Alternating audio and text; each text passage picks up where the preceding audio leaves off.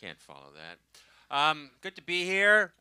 Just to let you guys know off the top before we get started, I am also unsure of my hat. Uh, just so you know, we're all on the same page about what I've chosen to wear on my head today. I thought I'd look like a cool skater guy, but I just look like a dock worker who is doing something illegal with a union. I don't know. Anyway, doing okay. I must confess I am going through a breakup, and so it's okay. Yeah, woo, thanks. Jeez. Thank you. But anyway, I'm older now. Since my breakup, on this side of my breakup, I'm older. We're all older. And I'm 41 now, and I'm too old. I'm too old to be a fuckboy now. I'm far too old to be a fuckboy. And I never really was one, but it's too late to join the ranks, I think. I'm too old to be a fuckboy, and nobody wants a fuck man. No. There's no room in a just society for a fuck man just roaming the streets. Says, hey, hey, yeah. Hey. Because a fuckboy is like, I'm not going to text you back. you know.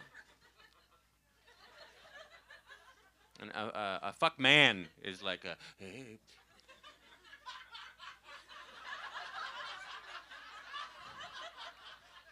When you're gone, can I smell your seat? Sniff, sniff? Oh, so what? I like it. It's a little different. I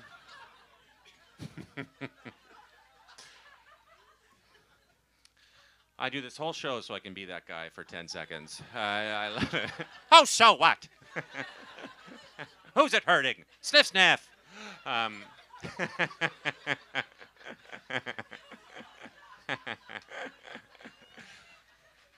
There are there are advantages. There are advantages to being with a fuck man over a fuck boy. Is you will not get a text late at night saying you up. You won't from a fuck man. He does not know how to do that. He can't. You will in fact get a voicemail from a fuck man asking you to come help him up because he has fallen down. Help me, I'm fallen. I'm alone in my dark kitchen, please. I realized something is now, see, my ex and I were going to go on this big vacation, and then we broke up. I can't go on that vacation. And I realized that a man in his 40s can't go on vacation alone. It's inappropriate. You need a partner of some sort. A woman in her 40s can go on vacation alone. People are, if you encounter a woman, on vacation alone, you're like, oh, I think she's just trying to get her groove back. She's just here finding her groove. If you see a man in his 40s alone on vacation, you're like, I think that guy's a sex tourist. Yep, he's here to suck off a ladyboy, that's for sure. Like, no, I'm in Bangkok for the architecture. Sure you are. You're here to suck off a ladyboy. All right, maybe I am. Maybe that's how I get my groove back. Is by sucking off a couple ladyboys. Someone asked me the other day, they go, what's a ladyboy? And I'm like, well, it's kind of like a gin and tonic. All the ingredients are in the name. That's all. You just put one in there, and then, with a hint of lime, because it's Thailand. So, it's,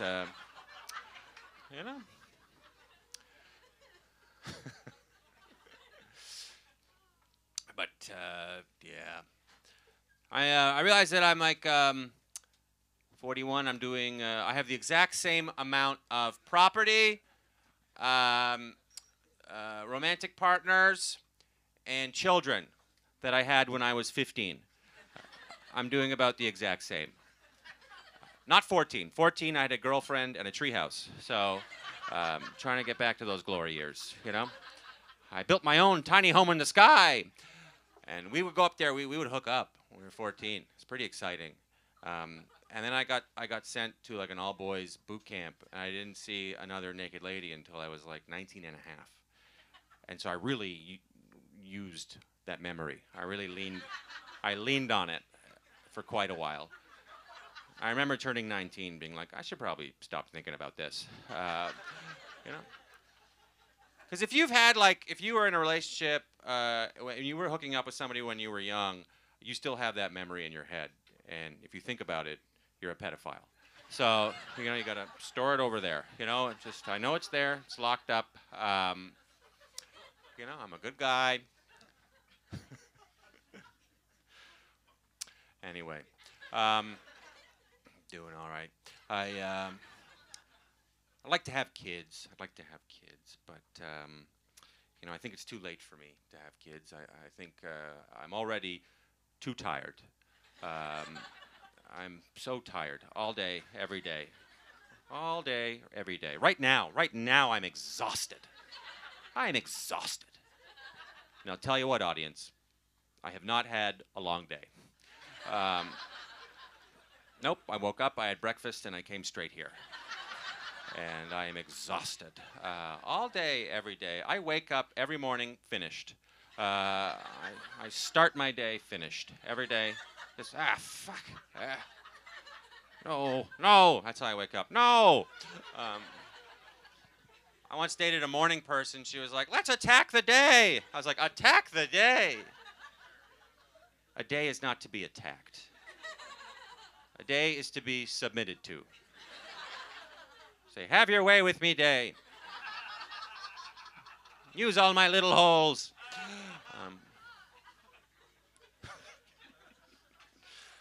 It is funny that I come up here out of the rain and I say, I shout, use all my little holes.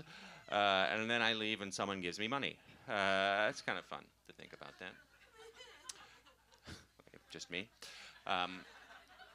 You guys have to laugh. If you don't laugh, this is just a sad speech. No. I would like to have kids. But the only issue is my only sibling has pretty severe autism, and I'm a comedian. So, snake eyes. Yeah. Pretty bonkers to think about that stuff.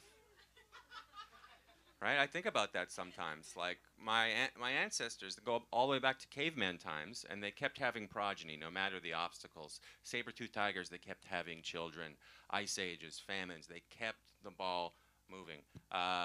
My grandfather, this is true, he survived getting caught hiding Jewish people during the war, the Gulf War. And, yep. He thought if he tickled them, rubies would come out, and he would lock them in his basement waiting for the jewels. And it was later found to be criminally insane. It was a dark point in our family's history that they would rather me not mention, but I feel with what's going on now, I should, No, it was actually, he did do that, but it was during World War II, which was, not the sweet spot to hide a Jewish person. And that's when you're going to want to do it. Yeah, that was a sweet zone in human history where you could hide one. 1939 to 1945, that's when you wanted to do it. 1946, you're a bit of a dick, let him out. That phone call rang, it was the Mossad.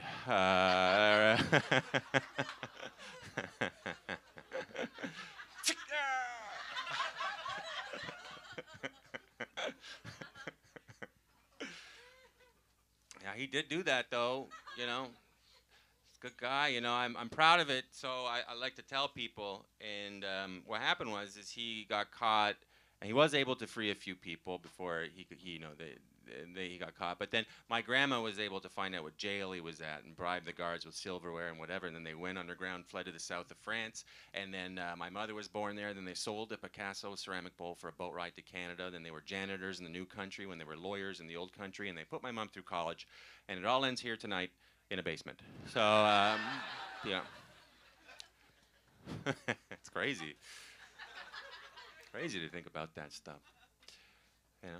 But yeah, my brother has autism, and I love him very much, and you know, he's a big part of my life. But when you have someone with a disability in your family, you tend to think about it too much, you know, and statistically, a lot of you know what I'm talking about. It's always on the forefront of your head. An example of this is 10 years ago, I was dating a woman in Canada, and she had like a 3-year-old son, and he was just mumbling. He wasn't speaking. You know, he's like, I was like, oh no.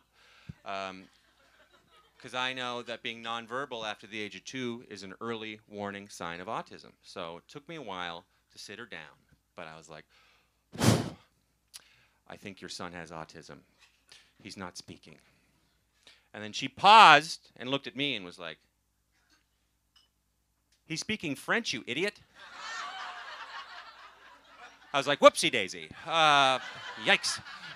Little rusty on the old French. Been a while since high school. And turns out he was bilingual. You know, he was quite bright. That's 2 verbals if you're counting. 2 verbals. And by that metric, I have autism. So my name is Graham K. Thank you very much. Bye-bye.